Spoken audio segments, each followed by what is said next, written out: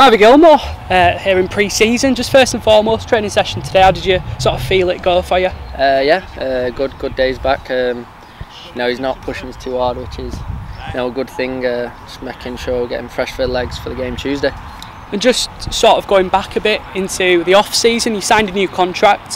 What was sort of decision making in getting that done, Harvey? It was sort of a no-brainer, really. I knew the gaffer was obviously staying, Millie, and if we kept most of the core players, a lot left, and that did affect us, but we brought a great bunch of new lads in, and I think we'll do well again this year. You speak about the gaffer sort of staying on, that sort of continuity, but at the time when the previous manager Pete Wild did leave and then Chris Millington came in as the gaffer, what were your sort of initial thoughts on that? Nothing changed for me, really. I think Millie always had a positive thought on me, and I know if he stayed, then I'd stay 100%. Nice. And like you say as well, previously you mentioned that game on Tuesday against AFC Fylde. How are you sort of feeling going into that? Fresh, buzzing. Can't wait for the season to start, actually. Get back into what we were last year and hopefully do better than last year. And just sort of being here last season, being here this season as well, the new lads who've come in, what have they been like? Yeah, they're all sound, all great bunch of lads.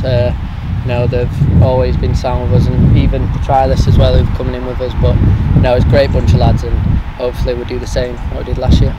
And do you know any of the lads? I know a few of them have sort of played for Stockport, some have played for Tranmere, that kind of thing. Do you know anyone of you sort of come across? Yeah, Stotty was. I was at Stockport with him. We was doing a lot of running sessions on Saturday mornings. Not in the squad, but it's good to see him back here. Getting the game time he deserves. Just away from football, Harvey, how do you sort of spend your off season? What do you get up to? Enjoying it. Going with the missus to Portugal, enjoying it. Time off, stay away from football as much as I can, and then come back here and focused.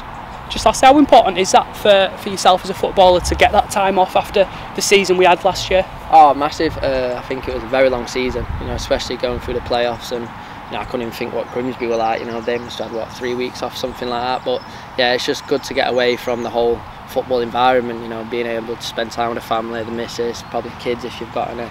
It's just good to keep that to one side. It's good.